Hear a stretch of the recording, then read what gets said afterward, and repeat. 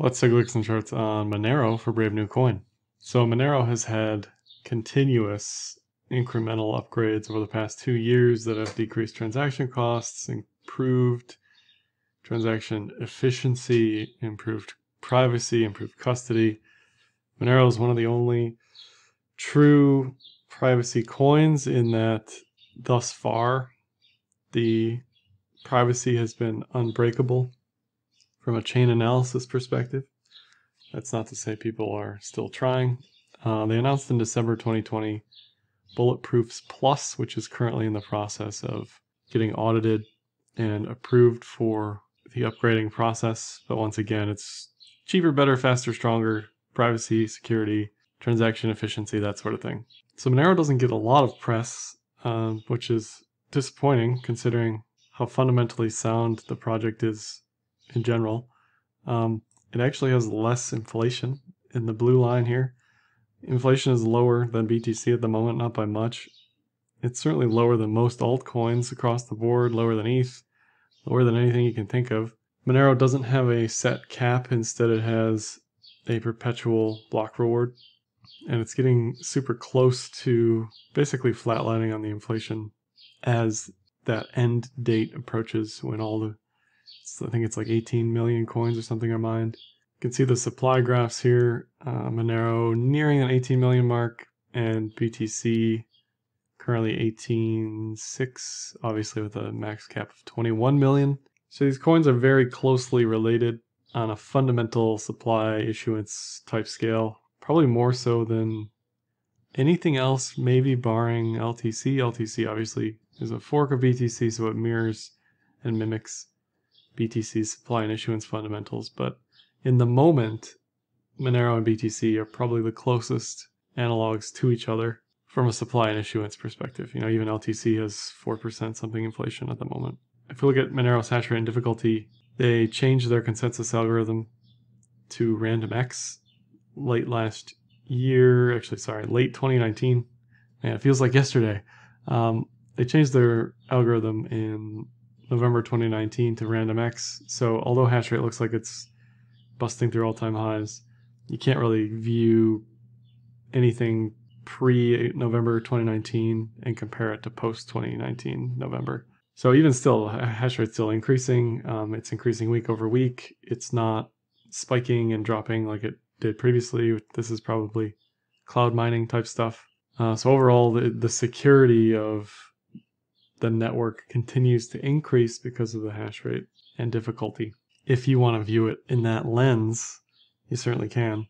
So it's good to see that even with the new algorithm, Monero mining still continues. The new algorithm favors CPUs over GPUs and ASICs, so maybe that's a part of the outlook there.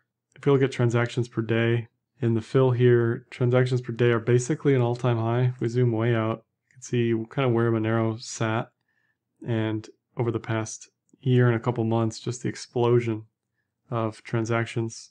A lot of this is probably mining related. You know, it's related to that RandomX switchover, and much of this is likely mining payouts or mining related payouts. But nevertheless, it's still transactions, a transaction regardless. Fees are very low relative to where they were pre-Bulletproofs 1.0. You know, everything sort of exploded in a scaling crisis throughout 2017 and 2018.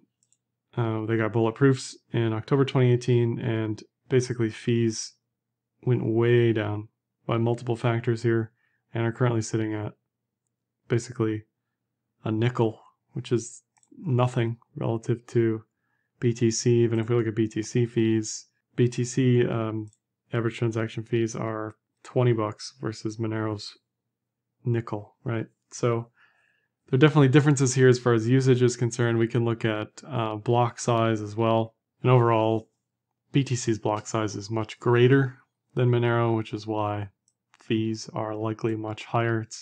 It's only a fixed amount of real estate, so you can see Monero's block size is all the way down here. If Monero's block size was equivalent to BTC, fees would likely be much higher. But these are things you can compare directly, I think, because they're so related to one another. You can compare Monero to privacy coins, other privacy enabling coins, even though most of them aren't really equivalent to Monero in that respect. Decred, Dash, Zcash, that sort of thing. You can compare those, but it doesn't really make that much sense because they're so much different from one another. So overall, for Monero, things look great from multiple perspectives. Block size is still increasing. You can see how block size decreased with bulletproofs. There was a fundamental shift in the size of transactions there, and it's creeping up once again. But they've continued to tweak scaling, tweak consensus, tweak a bunch of stuff just slowly, incrementally over time, kind of before it becomes a problem. Now, maybe the GPU ASIC issue was an issue big enough to get them to switch their algorithm, which was great.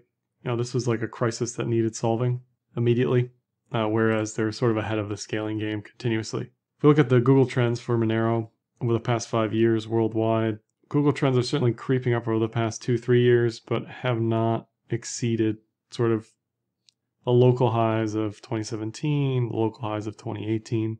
And as price begins to creep up, I would watch this as a leading indicator for people getting into the coin. Now, Monero is difficult to actually get into for most people because you can't really buy it most places. For Americans, it's kind of limited to Kraken. Globally, depending on where your country is located, the regulations are all over the place. Some places you can buy it, unlike Bittrex or wherever, but for the most part, of all the coins in existence, Monero is one of the least traded across the board because of the regulatory aspects and the regulatory concerns relating to the ironclad privacy of Monero. So that is likely a limiting factor in, it's not listed on Robinhood, for instance. What was interesting is Grayscale announced that they're exploring a Monero trust, and the Monero people and the Grayscale people don't really get along, so I'm interested to see how they're going to react to the Monero trust. Do you want number go up price-wise, or do you want to not be associated with Grayscale, Berry Silver, that type thing? Obviously, privacy concerns. Obviously, it breaks the privacy of Monero. Something else to consider and look out for is wrapped Monero, which would be Monero on ETH. Again, this probably breaks the privacy of Monero, but it allows it to be traded on DEXs, which opens it up to all sorts of avenues for new participants to get in. And I believe wrapped Monero is already a thing. It's just not widely available everywhere. Looking at technicals, we have 5,200 EMAs, yearly pivots, VPVR, volume, RSI, and Bitfinex long, short, open interest. So starting with that, open interest is currently net short on Monero for the first time in a long time, probably since 2018. It's net short, not by much, but it is definitely net short up here, which means this could squeeze the shorts, allowing price to slingshot higher. I wouldn't generally count on that because it would require a much higher high here in order for these shorts to feel any pain. It looks like most of them opened around the 200 to 250 level. So prices would basically have to hit all-time highs for these shorts to probably feel any pain. If we're looking at trend looks fine. It's looked fine since mid-2018. The 50 and the 200 continue to support price.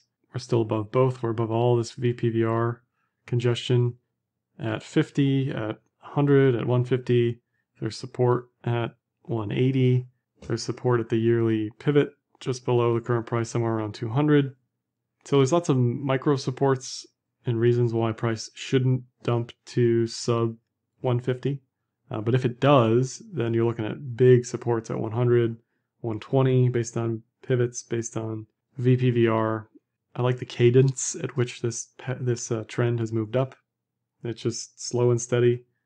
No bull or bear divs here. Just continues to grind up. A little bit of resistance on the way up here volume-wise, but nothing. Path of least resistance is up based on VPVR. There's been more volume below price than above price at this point.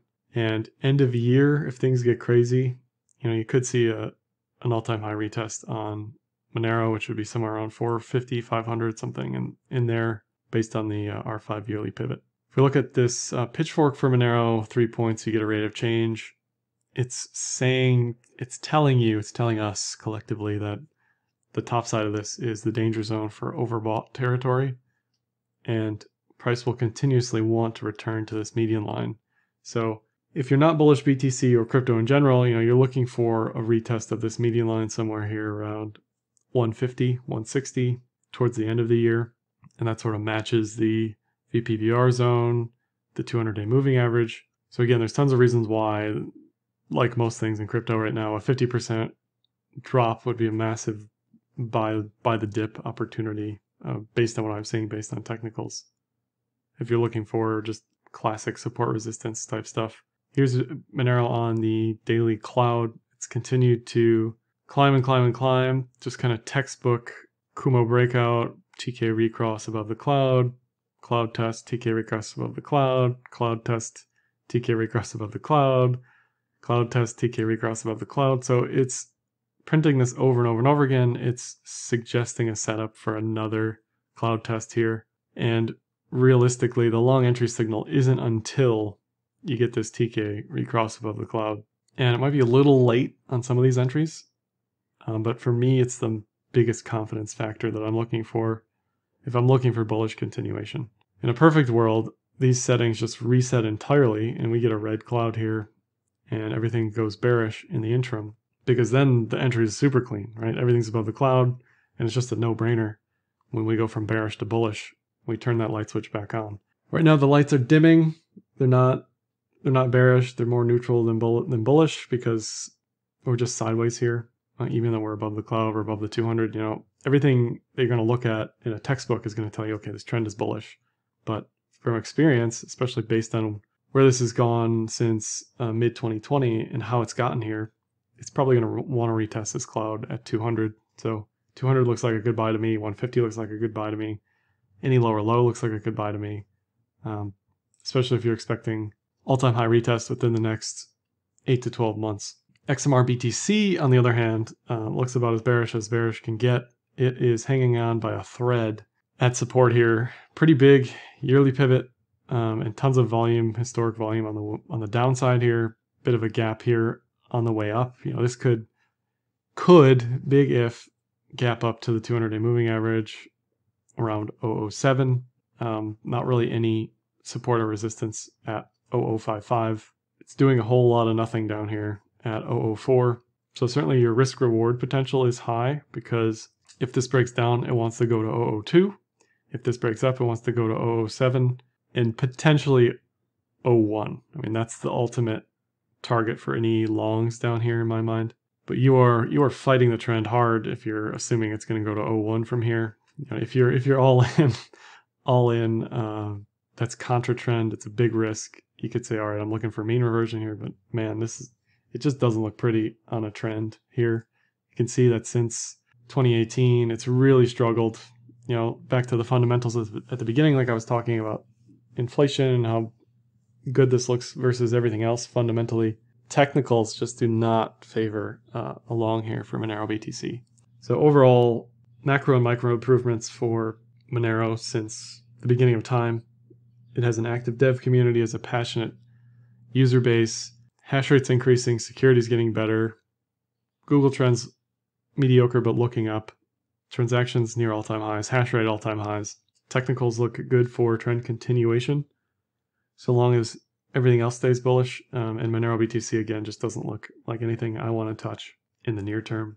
And if you want to check out how I'm trading ETH or BTC, you can pop on over to enzyme.finance. There'll be a link in the description below. You can see how I trade ETH and BTC and the trades I make and win and for how much, that sort of thing. Currently 1.38 AUM. Let me know what you think about Monero in the comments below. Is it undervalued? Is it overvalued? Do people care? Is it not traded widely enough? Stuff like that.